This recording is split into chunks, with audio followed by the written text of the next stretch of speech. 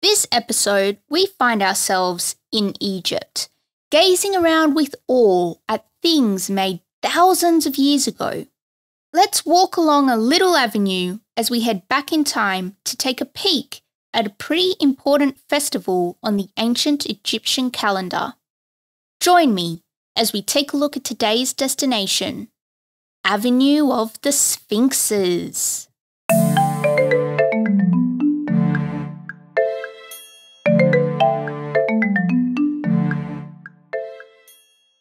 Welcome to Destination History, where we tackle interesting and fascinating places, take a good old stroll through the history behind them. The Avenue of the Sphinxes was a road built for a purpose. Believed to date back 5,000 years, the avenue held all sorts of celebrations, feasts, special occasions, coronations, really anything that needed to happen between Karnak Temple and Luxor Temple. The Avenue of the Sphinxes was there to accommodate. But the main reason for the avenue is believed to be the annual Opet Festival that would take place in Thebes, or the name Luxor went by in the ancient times. But we'll get into the logistics of this fascinating festival in a little bit. First, let's find out the origins of this fascinating walkway. The construction of the avenue is believed to have begun by Amenhotep III during the 18th dynasty, probably around the same time he was constructing the Luxor temple. It was also good old Amenhotep who constructed the ram's head sphinxes to sit along the sides of the avenue. But the belief is that the largest part of the avenue was done under the reign of Nectanebo I, the founder of the 30th dynasty. Nectanebo finished the avenue off with statues of sphinxes of his own choosing. But things didn't stop at a road and some sphinxes. Nectanebo also made sure to add some appropriate accessories, like docks for the boats that would come up the Nile, a nolometer, which was used for measuring the water level and something clarity of the Nile, wine presses for use during major celebrations, rooms for storing the wine, and of course, bathrooms to do your business and basins to wash. It's also been suggested that Queen Hatshepsut had a hand in the architectural evolution of the Avenue of Sphinxes. This is a bit contested among Egyptologists, but it has been recorded on her Red Chapel in Karnak Temple that she ordered 6 chapels dedicated to the god Amun-Re be built along the route of the avenue, and some think that remains of these chapels have been found. There's even been suggestion of King Tut having a hand in getting the avenue started, but again, that's pretty much conjecture at the present moment.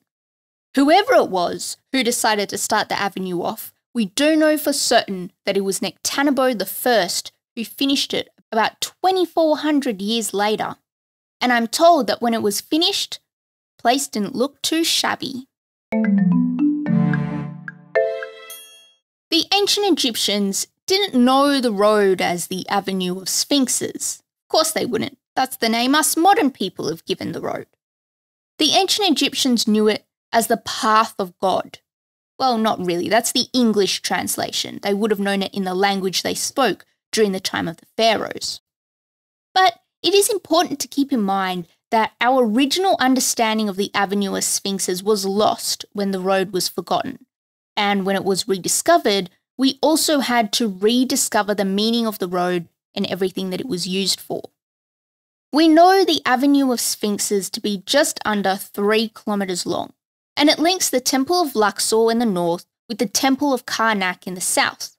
But most interesting of all are the over 1,000 statues of sphinxes and rams that line either side of the avenue. The statues themselves have been catalogued as having 3 distinct shapes. Firstly, you have the body of a lion with the head of a ram. These ones are thought to have been built during the reign of King Tut. Second, there's the full ram statue. These ones are thought to have been built during Amenhotep III's reign, and are believed to have been built elsewhere and then moved to the Avenue of the Sphinxes. Thirdly, we have the Sphinx, which, as we know, is a lion's body with a human head, and it's these statues that there are the most of. We also know them to have been made during the time of Nectanebo I's reign. So, since he finished the avenue off, it makes sense that there are more of them than the rest. During the time of the pharaohs, we think that there would have been many more statues than can be seen now. We all know what the ravages of time will do to statues. So we actually only have 300 of the original ram statues left. The rest are believed to have been destroyed in the decades and centuries following the pharaonic era of ancient Egypt. It's thought that the path of God was used by the ancient Egyptians once a year during the Opet Festival, where they would carry the statues of gods in a parade down the road. We know this because there are texts from the 18th dynasty of the New Kingdom that have survived for us to learn about it. The Opet Festival was quite significant to the ancient Egyptians, and it was held during the flooding season of the Nile, which symbolised crops and fertility and life and all that good stuff. And so too does the festival. The parade consisted of 3 divine boats that would be carried on shoulders as they walked down the road.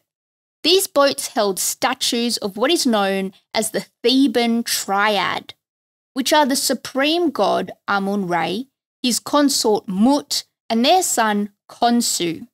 You may be familiar with some of Khonsu's more recent work in the TV show Moon Knight.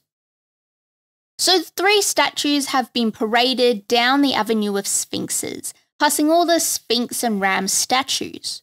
The journey from the Temple of Karnak to the Temple of Luxor was meant to be a symbolic recreation of Amun-Re and Mut's marriage and the renewal of birth, so it all ties together. We know that the Opet Festival was real because there are references to it all over the place.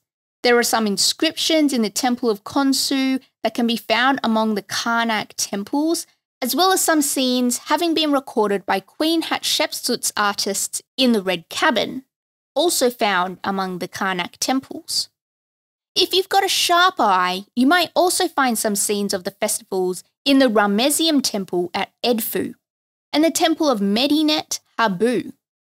But the good stuff can be seen documented in the pillared hall of Luxor temple, which of course was built by our mate Amenhotep III. It's thought that the festival would last for a standard 27 days, but it's also thought that depending on the pharaoh, the festival could be several weeks long to just a couple days, so clearly some external factors at play here. As the centuries rolled past, the sandy Egyptian desert decided to reclaim the path of God, and it wasn't until relatively recently that the Avenue of the Sphinxes was rediscovered and reopened, turning Luxor into an international tourist attraction, with a recreation of the Opet Festival parade, which we'll get to in a minute, but to pique your interest, here's a description of it all. With bright yellow lights illuminating temples and fireworks lighting up the night sky, a similar procession was held, with ancient hymns playing in the background. It is unfortunate that over the span of history, the road of such importance to the ancient Egyptians was lost, almost completely destroyed. In fact, the road was lost to such an extent that it was covered with copious amounts of sand and buried under housing. But the last 50 or so years have unveiled large portions of this exciting route, such as the Sphinxes that through some miracle still survive, and what appears to be, surprisingly, a limestone roadbed. This was a path for gods, so clearly it deserved only the best.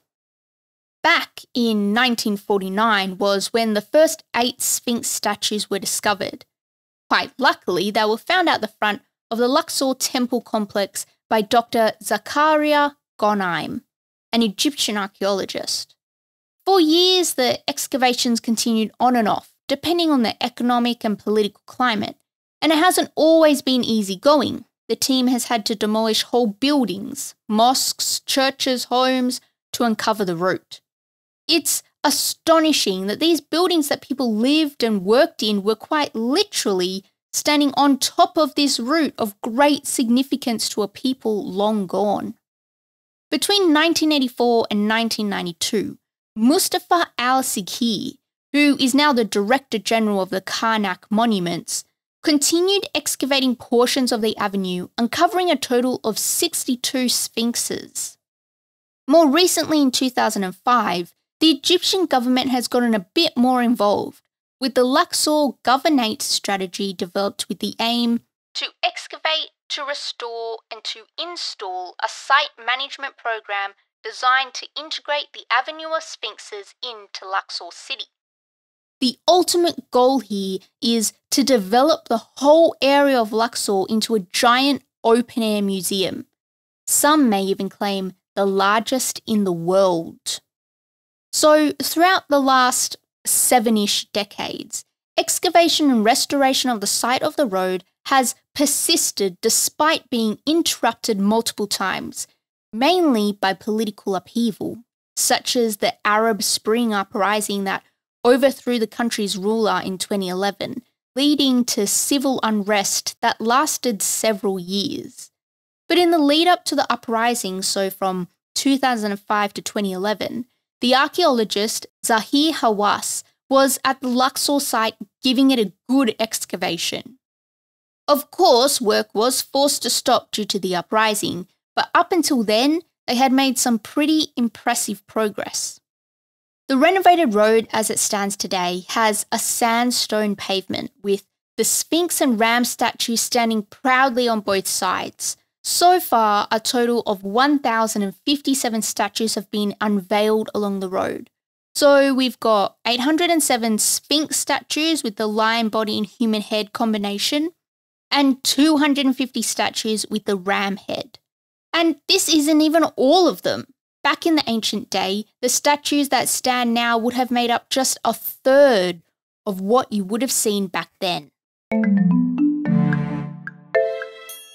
Even though work on the Avenue of the Sphinxes was forced to come to a stop, passion for this piece of history did not end with such a tiny speed bump as civil unrest. The end goal was to allow the everyday average historian the opportunity to wander straight down this road that had spent centuries buried under sand. And so that's what they did. When they were able, work started up again, and after almost 70 years of intermittent work, the restoration work was finally complete and able to be showcased to the world. And so, a little more recently in April 2021, an exceptionally elaborate procession was held. Called the Golden Parade, the Egyptian government moved 22 ancient royal mummies across the capital to a new museum, using part of the Avenue of Sphinxes. And was it quite the show? Make sure to check out some of the images of the procession over on the website. There's a link in the show notes for those so inclined. Then Egypt decided that they wanted to revive the tradition of the Opet Festival, something that most likely hadn't been seen in several thousand years. And so, in November of 2021, the Avenue of the Sphinxes was once again open to the public, this time with a ridiculous amount of fanfare. The Egyptian Ministry of Tourism and Antiquities did such a great job with the mummy procession that they were encouraged to set about organising a grand ceremony to mark the official reopening of the Avenue of Sphinxes. And what could be better than recreating what we know the ancient Opet Festival to be all about? Music, dancing, and light shows. And it seems to have been a massive hit with the locals and tourists who came just for the occasion. Here's what Ahmed Hammam, a Luxor tour guide, had to say about it all. I will be witnessing one of the greatest events that has ever happened in my lifetime. And the festival clearly delivered. Starting after nightfall and spanning the length of the avenue with its now recognised statues, it all kicked off with a wonderful procession that included dressing up in pharaonic dress, a symphony orchestra, professional dancers, horse-drawn carriages, lighting effects, and even boats following along on the Nile. Those in the know hoped that this display of an ancient festival all about fertility and the renewal of life would show the rest of the world that Egypt was ready to be seen as a place that, according to Egyptian archaeologist Ali Abu Dashish, preserves and restores antiquities. And to be honest, I can't think of a better way to promote Egypt's archaeological discoveries in an attempt to revive its tourism industry after the ravages of a worldwide lockdown thanks to a pesky pandemic than bringing back the ancient Opet Festival. It certainly looked like a terrific success. These days, the Avenue of the Sphinxes is another historical site that has been added to Luxor's list of historical sites. And it's in a pretty optimal position as well.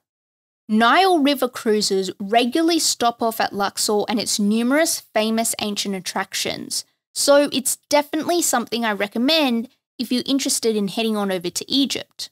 You can, of course, take a wander down the whole 3-ish kilometres of the Avenue of Sphinxes, or wander over and visit the Karnak Temple Complex and then head on down the avenue to check out the Luxor Temple Complex. And as you're walking between the temples, don't forget to look to the left and right to see the Sphinx statues that have survived centuries and the expansion of modernization. It's actually quite interesting that while the city of Luxor is one of the most valuable archaeological and tourist sites in the world, that its surrounds are being threatened by the uncontrollable urban sprawl.